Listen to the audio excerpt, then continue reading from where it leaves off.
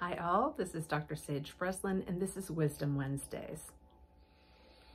We've been talking about how to avoid burnout and how to resolve burnout, and there are a lot of tips and tricks for doing so. But I wanted to speak to what happens when you really can't avoid maybe mini burnout, right? The beginnings of burnout.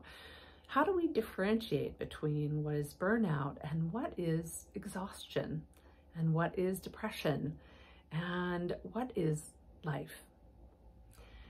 Sometimes I hold myself to a standard that's pretty high. Well, frankly, I'll hold other people to a pretty high standard as well. But it is because I hold myself to a pretty high standard. And I love to think of myself as a woman who can do almost anything. I think that when I got cancer, it certainly knocked me off of my high horse and proved to me that I had to live in this human, that I had to take my human into consideration much more so than I'd done before. But I think as I learned to live with cancer, I have learned to embrace life. Right? And I think that's the goal, is just embracing life, living the best life I can, despite the fact that I have this condition. So I think over the last few weeks, I have had life happen. I've had things occur that I needed to respond to. And as a clinician, I have had things that I needed to respond to. And as a coach, I've had things that I needed to respond to. And I noticed myself feeling more and more exhausted. And yet I kept the same schedule until I realized that I could hardly keep my eyes open, that I was really struggling. And I had to just lay down and consider me. Consider, what does this look like in my human now? I had to consider, what does this all mean? Do I, oftentimes I think in the beginning, anytime I had a bad day or I had symptoms, I'd say, oh my God, is the cancer growing? And then I think finally after a year, I realized, okay, it doesn't have to be that. I love that my oncologist pointed out that a lot of my symptoms had to do with the chemotherapy, not the cancer, which I loved hearing. That was great news, but it's still something I have to consider. There are chemo days that suck and there are other days that are easier. And yet I kept on stepping into my life as if I didn't have this condition. And again, I'm a pretty positive person. I'm pretty optimistic, I think, but I still have this human, as we all do, right? And I noticed that as these things came up in my life and all accumulated into a great big pile, despite the fact that I was dealing with them, I knew that the reality was I just needed to rest. I needed to give in. I needed to give more to myself. I needed to take more time for myself. Yesterday, I had a funny thing that happened. Well, I guess it wasn't funny at the moment, but my car needed to be serviced. And so I dropped off the car in the morning and I knew I had a dentist appointment. So it was my day off. Yay, day off, go to the dentist. So the shuttle took me over, two little towns away, and I had the dental appointment, and then I knew I had a class, but I also had to walk back to work. Now, I hadn't really thought about how far it was. I just figured it was a walkable distance. So I put my class on in my ears and I walked back, and it was by the sea. It was beautiful. I was really loving the experience. Right at the end, I realized I was hungry, which I don't get hungry very often. So that was awesome. And I thought, oh, great. Well, I'll get myself some food and that will be even better.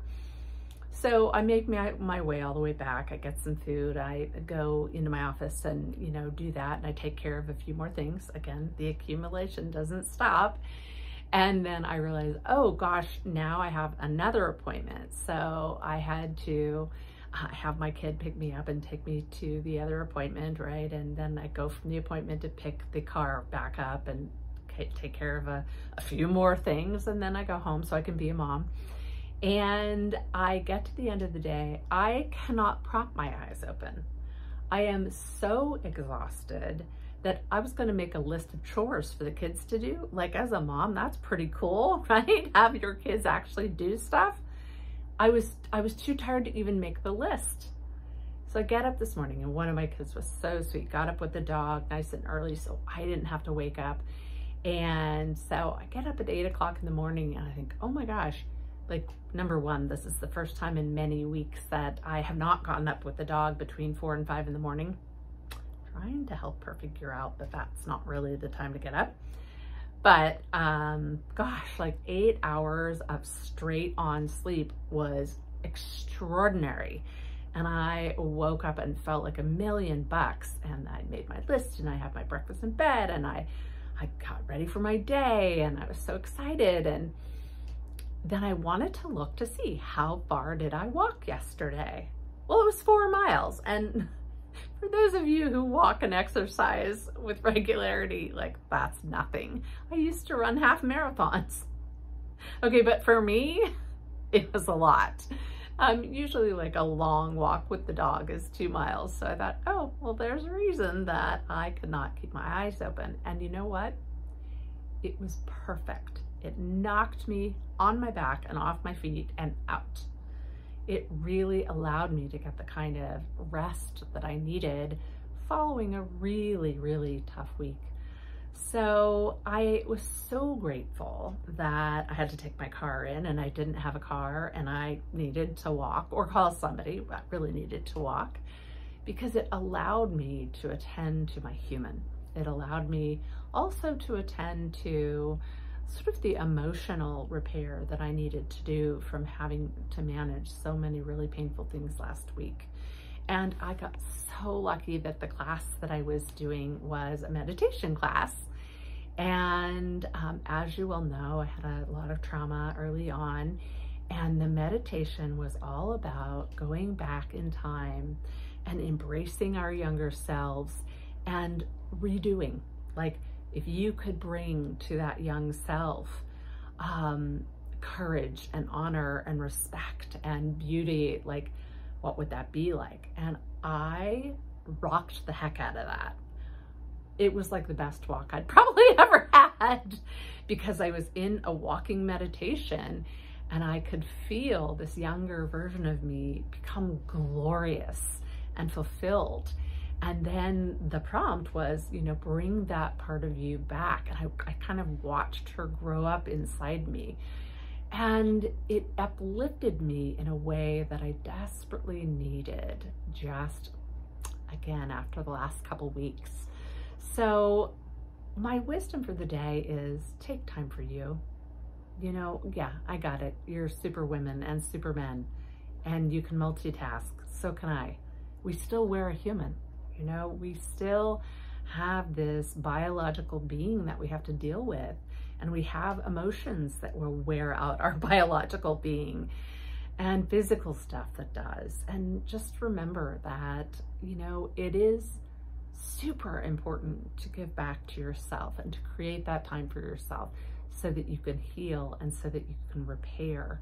And it isn't just sleep. Sometimes it's letting it course through your physical human so that as you hydrate and eliminate, by the time you get to sleep, you're actually getting real sleep rather than, you know, fretting all night long in that sort of not real sleep. So that's my wisdom for the day. I hope that you have a great day or evening wherever you are. This is Dr. Sage Breslin.